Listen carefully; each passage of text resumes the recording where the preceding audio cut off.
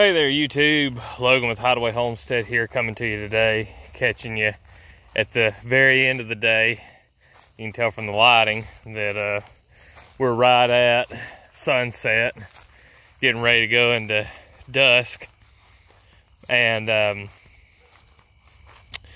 wanted to make a video real quick talking a little bit more about getting fodder from the roadside, basically doing like the guerrilla fodder type thing. And I've made videos about this before, but today is going to be a little more in depth, I guess, and I'm going to be talking about some things to look out for and things to do. First of all, so the ones that I got yesterday, I do a handyman business. And the way the economy's been, that has been slow for a little bit. I'm picking back up on jobs, and I was going to help my brother-in-law do some boat lifts, and I've been doing some DoorDash on the side. Pretty decent money, I mean, for sitting in a car, and I always use it to help with tax advantages on, you know, when I need to make trips to town. And one of the things I did was when I dropped off a DoorDash, I stopped and cut some of them mulberries. And so, like, you know, here I've got some mimosa. This is just out by the house, you know, stuff growing on the side of the road.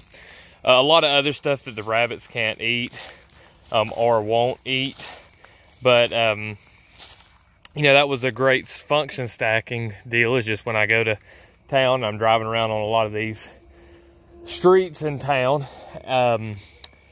It is a great opportunity to just jump out and do something like that. So the mulberry was growing like into the road, so I'm, you know, doing people a favor there. It was in a safe spot. That's the thing.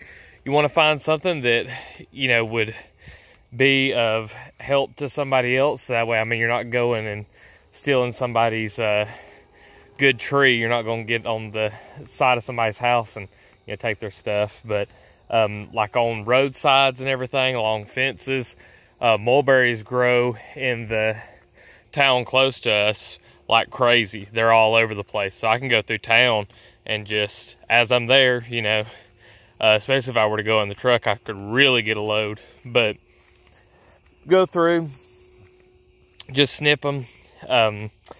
So the things to look out for when you're doing that is, one, make sure that it's an area that's not getting sprayed. Sometimes you have issues with that, or if there's a lot of like road runoff going to those plants, they may not be the healthiest.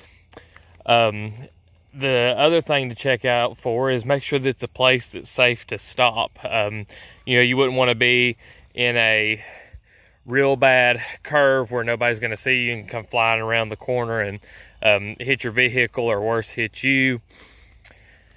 And another thing to look out for is, you know, the sprays, the making sure that it's safe, and making sure that it's okay, I guess, to do it there. Like, nobody's really going to say anything to you for the most part. But, you know, don't go and do this in an HOA or something like that. You will be guaranteed to have problems, but I can't see you having any issues. I haven't had any doing that. And yeah, you just want to make sure that it kind of meets those three criteria, that you're not going to have anybody that's going to give you any grief, because, you know, something like an HOA, or if there's any kind of Karens in the area, you know, trying to get you for helping people see the road, then you want to avoid that.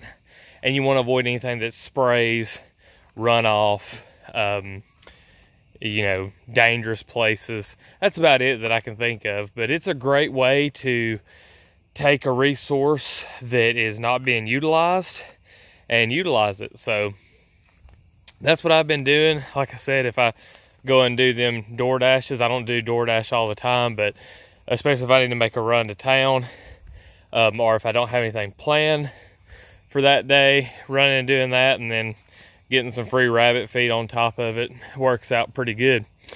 So yeah, anyway, that's pretty much it for this video. If you liked the video, found any value in it, go ahead and leave it a like, subscribe to the channel, leave a comment, do all that YouTube stuff. I appreciate all y'all watching, and we'll see you in the next one.